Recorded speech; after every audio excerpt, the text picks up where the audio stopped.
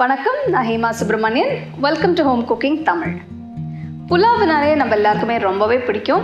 அதுவும் நிறைய வெரைட்டிஸ் இருக்குது. ஆனால் ஏதாவது சிம்பிளாக ஈஸியாக குயிக்காக செய்யணுன்னா என்ன செய்யலாம்? தக்காளி புலாவ் அதுதான் இன்றைக்கி செய்ய போகிறோம்.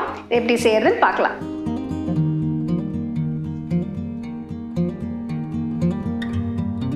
தக்காளி புலாவுக்கு முதல்ல நம்ம ஒரு மசாலா பேஸ்ட் அரைக்க போகிறோம். இதுக்கு ஒரு துண்டு இஞ்சி, 2 பல்லு பூண்டு, 2 பச்சை மிளகாய், அரை வெங்காயம் நறுக்குனது, 5 காஞ்ச மிளகாய், கொஞ்சோண்டு புதினா, கொஞ்சம் கொத்தமல்லி, இதெல்லாம் சேர்த்து 1 டேபிள் ஸ்பூன் தண்ணி ஊற்றி நல்லா மையா அரைச்சி வச்சுக்கோங்க.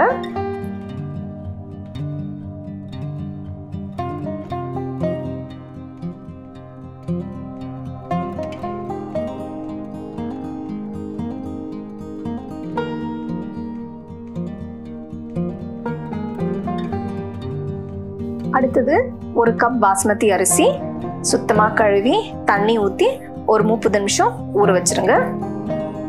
அடுத்தது ஒரு ப்ரெஷர் குக்கரில் 2 டேபிள் ஸ்பூன் நெய் ஊற்றி பட்டை, கிராம்பு, ஏலக்காய், பிரியாணி இலை, கல்பாசி, அன்னாசிப்பூ, ஜாதிபத்திரி இதெல்லாம் போட்டு இதோட ஒரு 1/2 கப்பு முந்திரி பருப்பு இதையும் போட்டு ஒரு 2 நிமிஷம் வறுத்துக்கோங்க.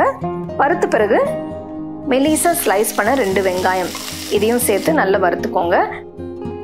வெங்காயம் நல்ல கோல்டன் ப்ரௌன் கலர் வந்த பிறகு அரைச்சி வச்ச மசாலாவை இதில் சேர்த்து நல்லா வதக்கணும். பச்சை வாடை போகிற வரைக்கும் நல்லா வதக்கின பிறகு இதில் 1/4 டீஸ்பூன் மஞ்சத்தூள், 1 டீஸ்பூன் தனியாத்தூள், 1 டீஸ்பூன் காஷ்மீரி மிளகாய் தூள், 1 டீஸ்பூன் உப்பு, 1/2 டீஸ்பூன் சர்க்கரை. சர்க்கரை உங்களுக்கு தேவைப்பட்டா போடுங்க. இது கொஞ்சம் இந்த ஃப்ளேவர்ஸை பேலன்ஸ் பண்ணுறதுக்காக இதை நான் சேர்க்குறேன். அடுத்தது 4 பெரிய தக்காளி பொடியாக நறுக்குனது அதையும் சேர்த்து நல்லா மிக்ஸ் பண்ணிக்கோங்க. இப்போ பார்த்தீங்கன்னா தக்காளி நல்லா வதங்கியிருக்கு. தக்காளி நல்லா வதங்கின பிறகு இதில் கொஞ்சம் கொத்தமல்லி, கொஞ்சம் புதினா இதை சேர்த்து நல்லா மிக்ஸ் பண்ணிட்டு ஊற வச்ச அரிசியை தண்ணி இல்லாமல் இதில் சேர்த்து நல்லா மிக்ஸ் பண்ணிக்கோங்க.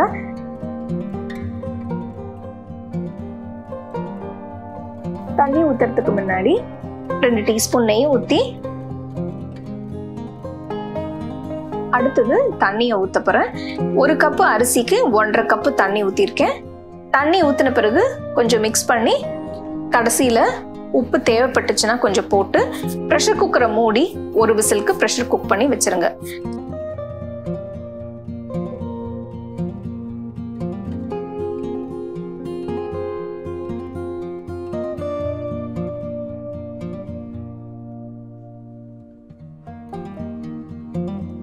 ப்ரெஷர் குக்கர் உடனே திறக்க வேண்டாம்.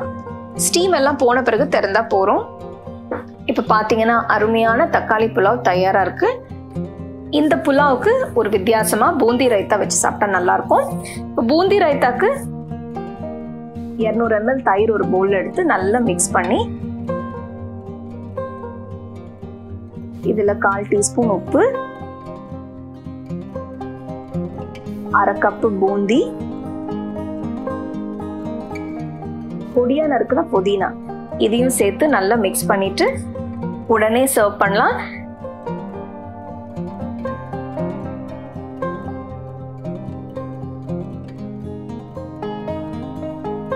இந்த தக்காளி சாதத்துக்கு இந்த ரைத்தா ரொம்ப அருமையா இருக்கும். ஸோ இந்த ரெசிபி உங்களுக்கு பிடிச்சிருக்கும்னு நினைக்கிறேன். கண்டிப்பா வீட்டில் ட்ரை பண்ணி பாருங்க.